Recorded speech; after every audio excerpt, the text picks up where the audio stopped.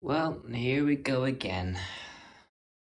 As some of you have probably noticed on Michael's Twitter, I hate calling it that. It wasn't his Twitter. He didn't have Twitter when he was alive.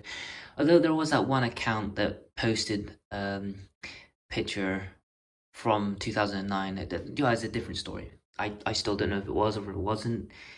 A lot of fans seem to think that account was it. It doesn't matter. It's not why I'm here. Why am I here? Oh yes. Yes, I remember now. So, on that very Twitter, they posted an image. Specifically, if I can...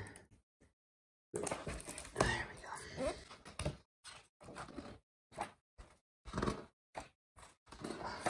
Did I go too fast? Did I go too forward? Afterward? No.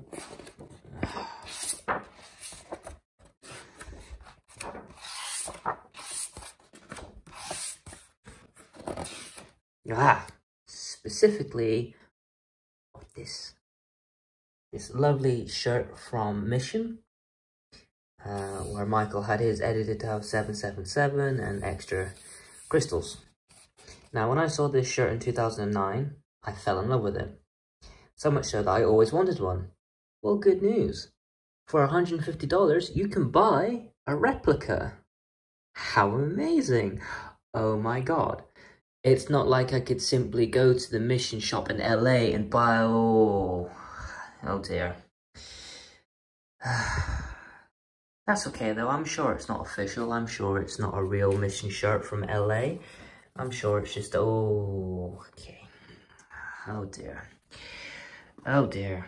Oh dear. $150 for the replica? $45 for the official thing by the official company.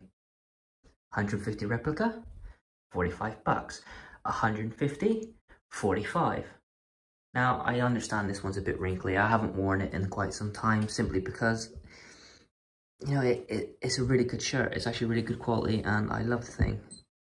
Although in this lighting, it really dulls out the color, which is unfortunate. But 150 for replica, 45 by the actual company. Yeah, sure, it doesn't have the 777 on the side. It has the normal ones, but let's face it, it's the estate. They're going to put cheap crystals on there that are going to fall off after once or twice of wearing it. And like I said, it's an official one. It's the, you know, official Made in USA Mission.